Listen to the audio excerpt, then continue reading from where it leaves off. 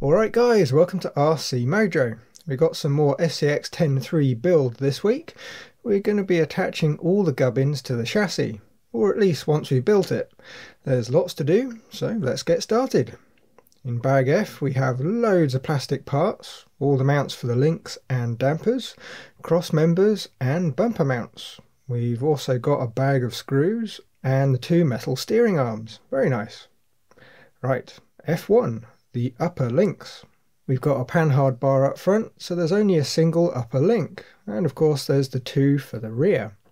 We need 3 M3x14s for screws and 3 plastic parts for mounts. They all look fairly similar, so you have to check the diagrams carefully to work out which one goes where. Another instance where some sort of markings on the parts would come in rather handy. Not the end of the world though. Worst case, you'll find they don't match up in the next step and you'll have to swap around some bits.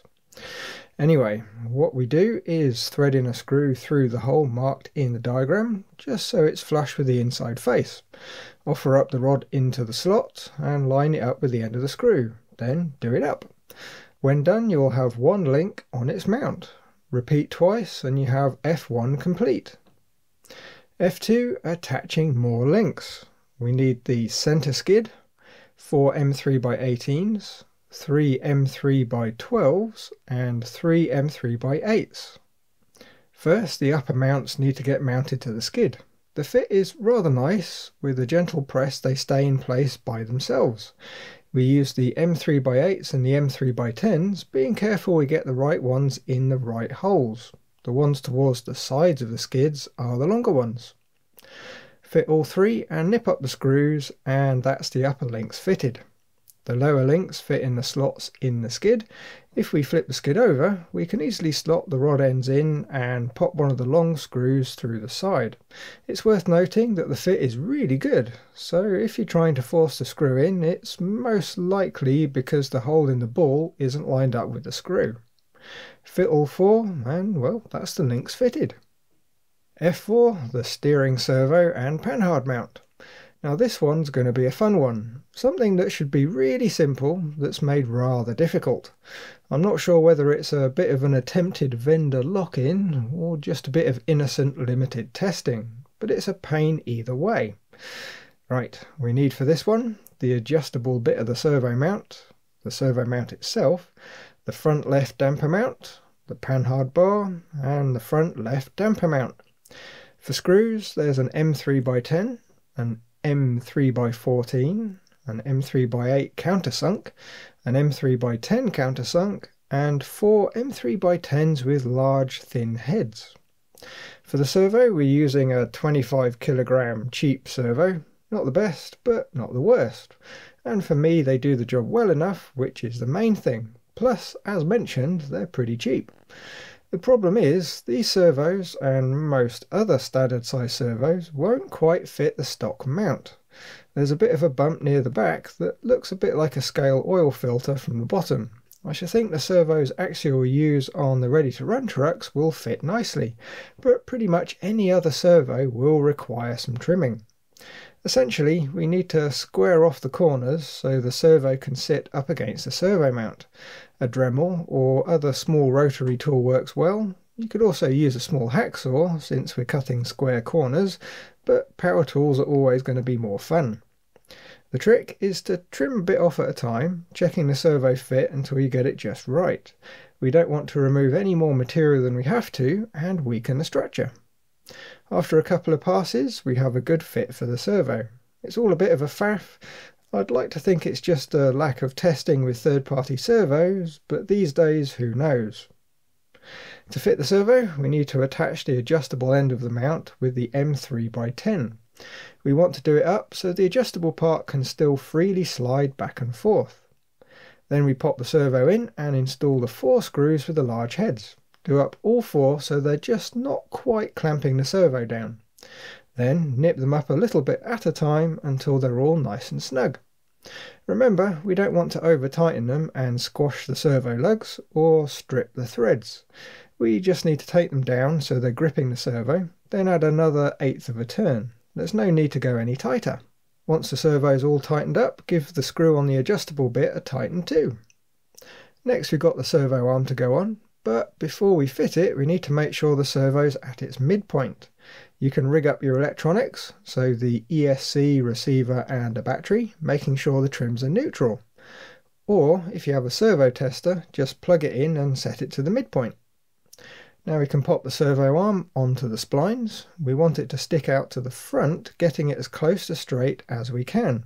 Usually it'll be slightly off to one side or the other. The trick is to pick the one that's positioned the straightest. Then when we set up the radio, we can use the sub-trim to get it bang on.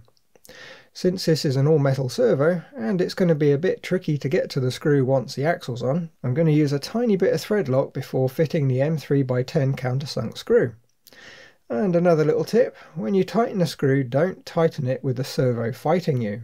Brace the arm with a finger so you're not stressing anything.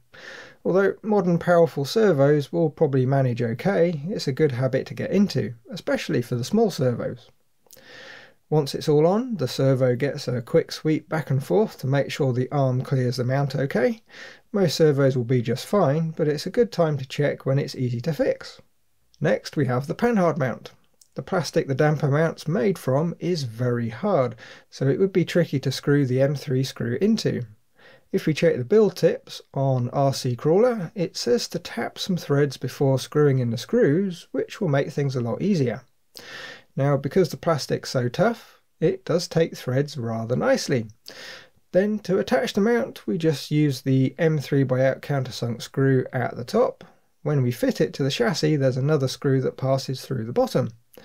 Next we fit the panhard bar with the M3x14, and well, that's F3 complete.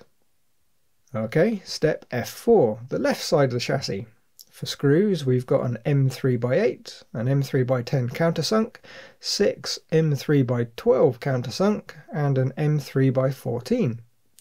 And we need the two assemblies we just put together, along with the front bumper mount, the front left body mount, the left electronics platform / rock slider, rear upper cross member, rear lower cross member and battery mount, and the rear left damper mount.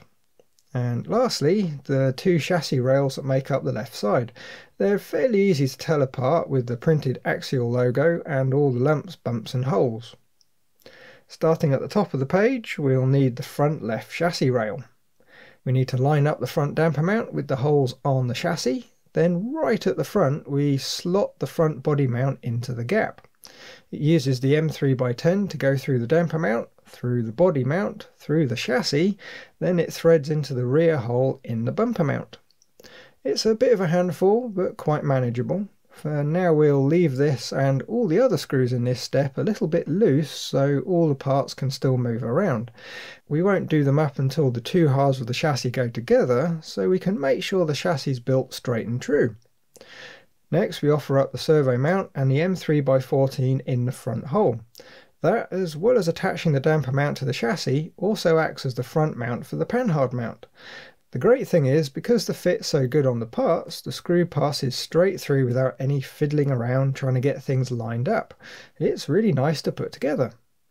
At the rear of the damper mount we use the M3x12 countersunk. The last screw on this side is an M3x10 that goes in right at the front of the bumper mount.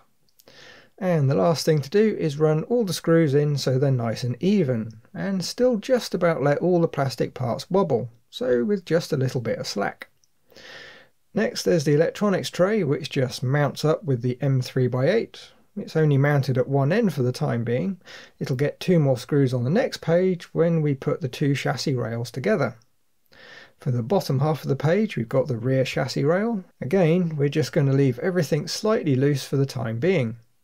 The damper mount sits on the outside of the chassis, where we pass an M3x12 through the hole, through the chassis and thread it into the rearmost hole in the lower cross member. The next hole forward gets an M3x12.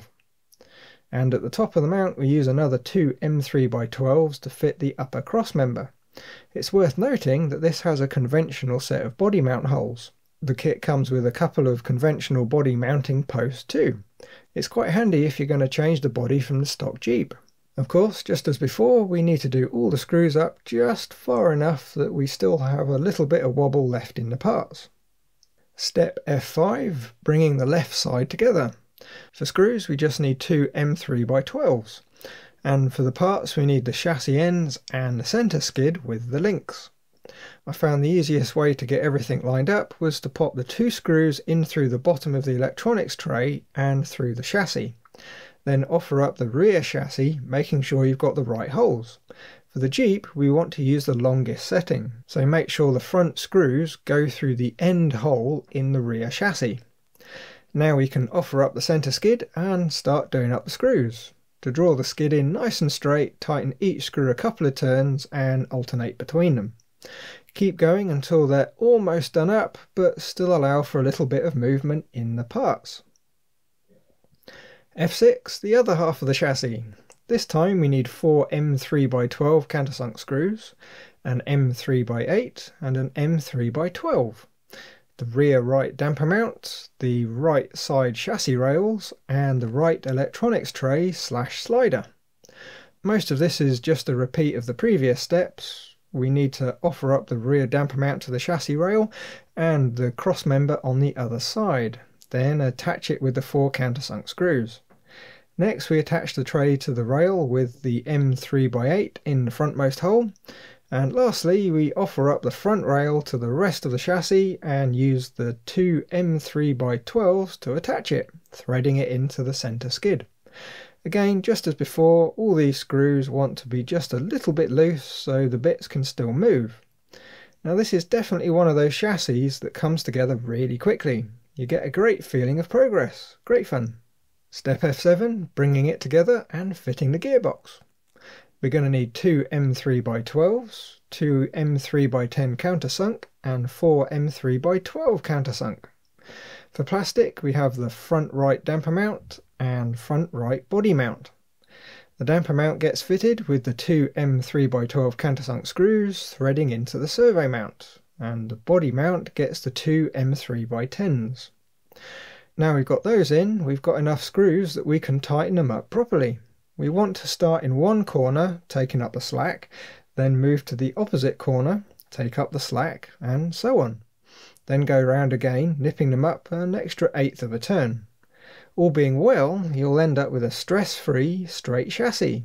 It's not really so critical on a 1/10 chassis, but just like so many things, it's a good habit to get into. This step also has us fit the receiver box, but I'm not completely sure if our receiver's going to fit, so for now we'll skip that and fit it during the electronics install. Next we have the gearbox, which I think should really be on a separate step after completing the basic chassis, but here we go. We need to offer up the gearbox, sitting the posts on the bottom to the recess in the skid. It should fairly positively drop into place when it's just right. To attach it, we thread in two M3x12 countersunk screws through the bottom, and from the top into the lugs on the electronics tray, we use the two M3x12s. Now this is a good example of how well tied together all the parts are. It's going to make it a right pain to take things apart if we need to repair it later, but it's going to make for an immensely strong chassis. A very good, if slightly fiddly design. Step F8, the front axle.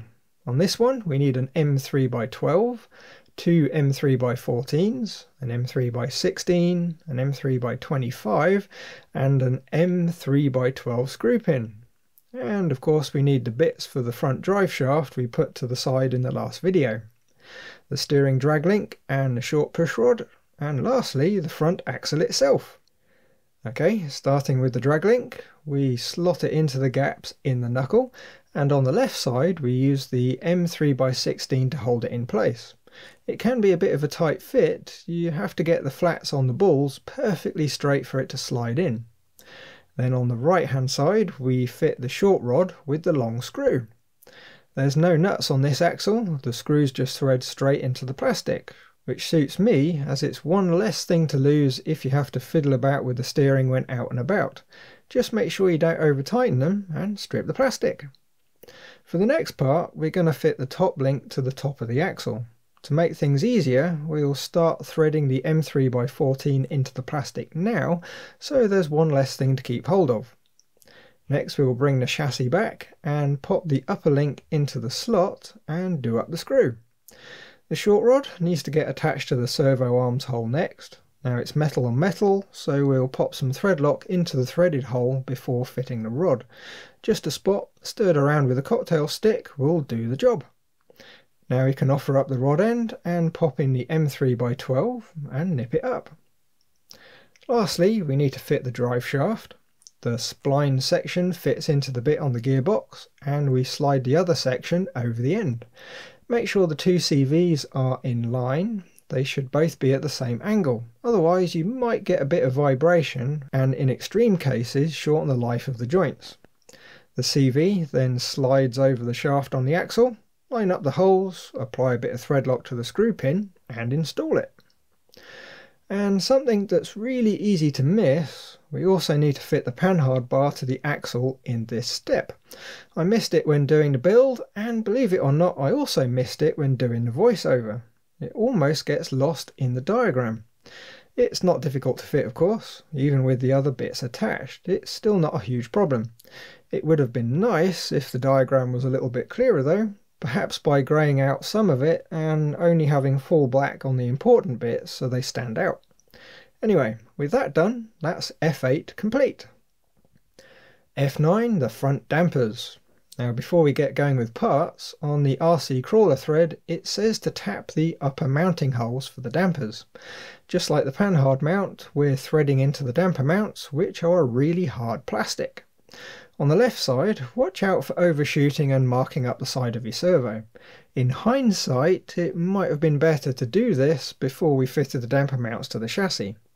That's why it's a good idea to read through the manual and all the other info before starting the build, but I missed this one. This time then, we need an M3x18, an M3x20 and two M3x25s. We'll also need a pair of dampers, and don't forget there's two different spring rates and we need to choose the right ones. If we look at the RC crawler thread again, it says we need the green ones up front. I'm going to guess they're slightly stiffer to put up with the motor being right up the front.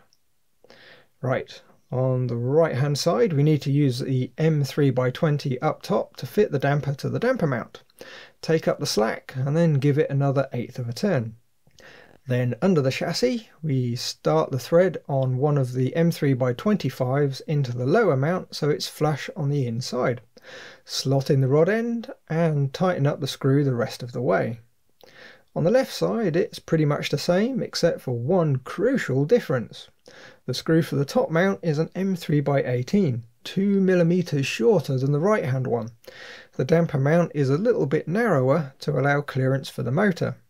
Now I feel like this might have been a design bodge late in the project, so they didn't have to tweak lots of parts to get things to fit. I could be wrong, but it doesn't seem like something that you'd do on purpose. It's going to work of course, it just lacks symmetry. The bottom end of the damper is fine though, so we attach it to the axle with another M3x25.